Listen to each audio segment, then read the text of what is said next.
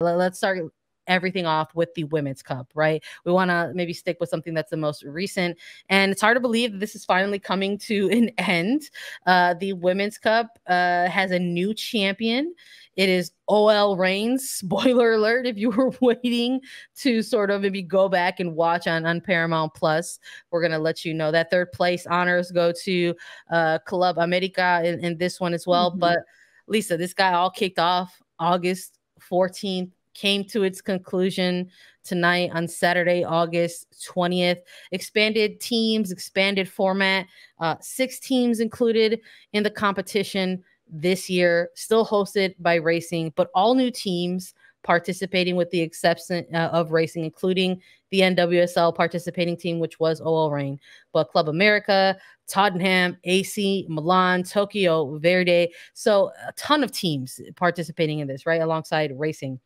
And that also a quarterfinal round, match for 5th place, match for 3rd place, and tonight the Cup final. But it wouldn't be, I don't think it would be, an international competition without some type of dramatics involved. And that was provided by the weather, quite frankly. There were a couple delays that took place on these final match days, impacting both the 3rd place match and the Cup final. But maybe let's start with Club America and AC Milan. Wild scoreline in this one. It ends 5-4. Club America taking the honors for 3rd place in this one.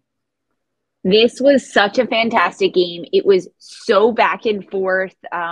Club America just scoring incredible goals and going like back to back to back. It was all tied up. I know, Sandra, you and I were texting and talking about this match. And we were like potentially talking about overtime because that leads into implications. It was a lot to kind of dissect as this match was going on. And before you knew it, Club America had scored back-to-back goals and taking this game from a tie at 2-2 to 4-2, and then more goals coming in and out of this one. Alison Gonzalez with a hat trick in this match. There were 5 goals for Club America. So anyone that's not watching Liga MX Femenil, like this is a team. This is a Club America team that you can be watching every single week in Liga MX Femenil. And frankly, it was so entertaining. What a great 3rd place match to watch, honestly, because these two teams were fighting for everything on the pitch. AC Milan giving everything they had. There, we saw some cheeky soccer. We saw some smart soccer, some great team soccer. It had a little bit of everything in this match. I gotta say, like, I loved what I've enjoyed the most out of this Women's Cup. I love that it was all new teams that were participating in this tournament that's, has been hosted 2 years in a row now by Racing Louisville. And I love that they expanded it, right? Because without expanding it, you wouldn't get the introduction of some of these teams within the competition. But it gives me hope for future iterations of this tournament, that maybe that will open the door for the possibility of even, cycling out even more teams to participate within this competition. I wouldn't mind seeing like a mix of things next year. Like I wouldn't mind maybe seeing like a mix. Like there were 6 teams involved in this year. Maybe you invite if it is hosted by Racing once more, maybe you invite 2 more teams, or 2 teams that participated in this tournament, and then 4 more teams who were maybe new faces to this competition. So I didn't anticipate when we were previewing this that this game was going to end in this type of scoreline. We're talking about a 9-goal real shootout, quite frankly. Hat trick for Alison Gonzalez. It was cool to see Katy Martinez get on the scoreboard again, or on the scoreboard for Club America, and then Kiana Palacios get on the scoreboard once more for this team as well. But I think for me, when I'm looking at clubs that were participating in this tournament, that it's Club America maybe that's running away with kind of like the breakout star of this particular tournament. Because I think sort of reading, the clubs that were participating in this one, when we were doing the interviews and we were doing the coverage in the preview, it sort of felt like everybody was talking about Tokyo Verde, that they were very excited to watch that type of team play, and Tottenham as well. And I think maybe Club America came in here and maybe kind of stole some of the intention, right? That maybe some of these other teams were trying to get. So it's like with the result that they were picking up, the soccer that they were putting out there, the goals that some of these players were scoring, it was fantastic to see. And I love that they're walking away with third place honors.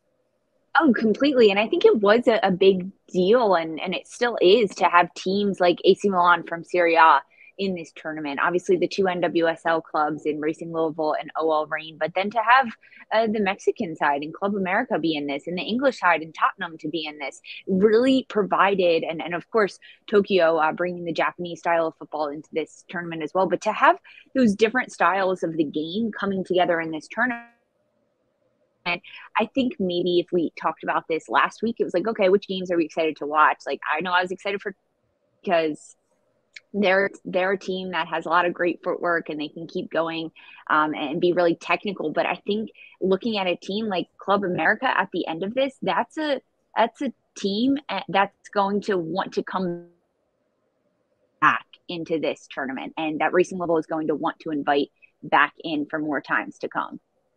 No, I'm with you. I know we had a recent interview with Scarlett Camberos, and it was cool to sort of hear her talk about something similar, that there are things that this team is going to walk away with and take back with themselves to Liga MX Femenil that they can utilize within their own season in their respective league. And this is a player that has experience playing in American collegiate systems. So to hear her, talk about how she's been navigating her first season with Club America, and then sort of going ahead and playing against NWSL teams and saying, hey, there was some physicality here that maybe we were unprepared for, that even I was unprepared for, the quick transitional type of stuff that we get to see. And I'm excited to sort of take everything that we learned from that and take it back into Liga MX Femenil. So if you all haven't had a chance to check out that interview with Scarlett Camberos, please go ahead and take the time to take a look at it.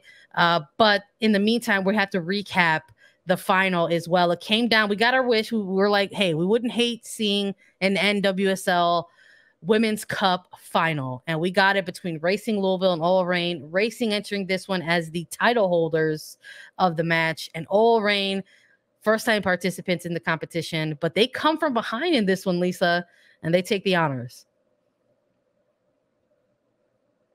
Oh, sorry, bud. Did I lose you again? Seems like we might have lost Lisa again.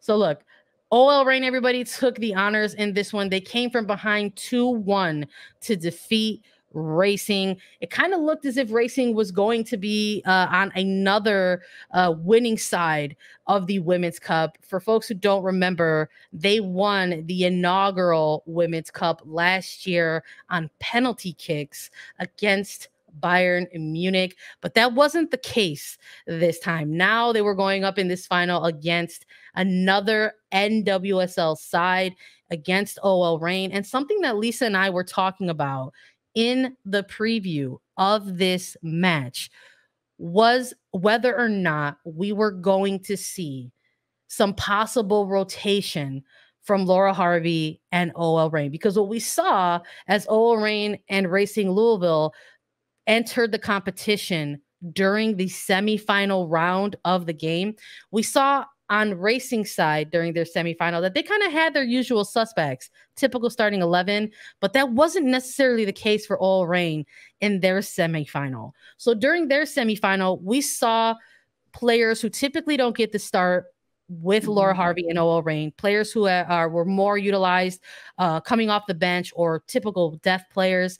And we were wondering during our preview of this cup final if we were going to see some rotation on OL Reign side, like perhaps we were going to see their usual suspects finally, their usual starters in a game like this, because now there was going to be a title on the line. And that's, I think, ultimately what we saw. That came to fruition. It came to happen. It came to pass that OL Reign rolled out with a lineup that had typical starters that you would see in a regular season NWSL match. And I think to start this game, it helped a little bit. But I think Dave is getting this go-ahead goal, this breakthrough goal in the first half, I think maybe set some things in motion for the second half for OL Reign. It definitely did. A player in Kristen Davis is one that for Racing Louisville has maybe had inconsistent play throughout the NWSL regular season. And she comes up big in moments for Racing Louisville. It's truly very, very fun to watch her as a player because I know even they were talking about this on the broadcast a little bit. Jordan Angeli saying that in college, Davis was a player that scored like 40 over 45 goals or something throughout her collegiate days. Like she knows how to score. She's an incredible goal scorer. And it's just finding that rhythm and that consistency with Racing Louisville. But to get the opening goal in the 34th minute, huge for this Racing Louisville team that has done well throughout this tournament. But I love the fact that this goal for Racing Louisville came on a turnover. It was a high press from them as OL Reign was trying to build the ball out of the back. It's actually Jalen Howell who's out wide putting pressure on OL Reign's back line. And she ends up winning the ball in a turnover, and it comes into the box, and it's actually bobbled around by Davis in the box, and she ends up somehow getting a better touch on it. And then the goal that comes from Davis is really, really well struck. But the initial touch by Davis isn't all that great, right? But she makes up for it with a great shot. She turns essentially her back to goal, turns and strikes it from distance. OL Reign, like when you watch the replay of this goal, their defenders, their goalkeeper for OL Reign are all just watching the ball go into the net from the shot on Davis. It really was well struck by her, and I thought that was maybe going to be the game changer in this one for Racing Louisville, but hindsight's always 2020, and watching how OL Reign played throughout the Women's Cup, coming back from behind, scoring goals, having a lot of different player rotation and different personnel. Frankly, that's exactly what they did towards the end of this one. But I think I don't know. I had OL Reign, or excuse me, I had Racing Louisville winning this one. And when they got on the board first, I was like, this is how we go. But then they kind of lost a lot of their momentum, especially in that second half. It was all OL Reign in the second.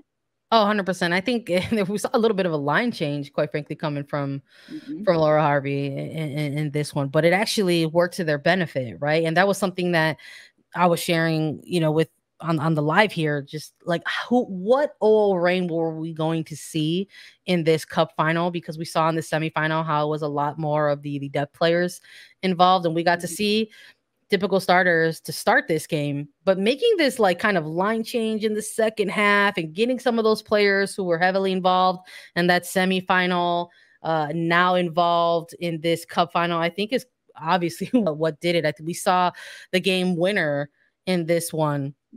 This incredible pass by Jimena Lopez all the way to Jordan Huitema. It was a beauty of a goal. Really highlight worthy. I love that Mexican international linking up with the Canadian international for the go-ahead goal, and ultimately the game winner. And you know what? You got to keep things interesting. You got to shake it up. It's a new international club tournament. It's only in its second edition, and now we've got another winner in this one. So now it's Racing, who had earned the first year titles, and now OL Reign have earned second year honors in this one. And I thought it was great. I can't wait to see what the third edition of this looks like. And completely. I want to talk about OL Reign's two goals though, because you mentioned the line change from Laura Harvey's side, and that gets a player like Olivia Athens into the game for OL Reign, who hasn't seen that many minutes for Laura Harvey's side. She's a young player, 23 years old, into the league, and she comes in and she scores a goal, and that's huge. That's like another aspect of this tournament, is that coaches and clubs can play maybe some players that are deeper on their bench, get them minutes, get them consistency, get them confidence and a rhythm in playing with these teams. And I mean, Sandra, you mentioned the Jimena Lopez through pass to Huitema, but it was so beautiful. It was just so stunning the way that Lopez put such great pace on it, texture on the ball. It was driven, it was hard, it was on the ground, and Huitema is on the back shoulder. It's a diagonal run for her, so the ball went through the outside back and the center back, and Huitema went through the two center backs, so the double lane run and pass, and it was truly beautiful. And that game winner was really well done by Huitema, and huge for OL Reign to win this one. I wonder if they'll be invited back next year to the Women's Cup. I mean, they're going to listen.